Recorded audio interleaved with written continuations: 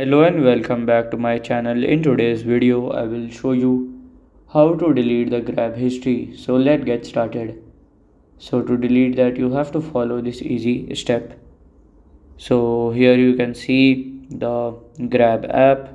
So just press and hold that here. Then click on this I button.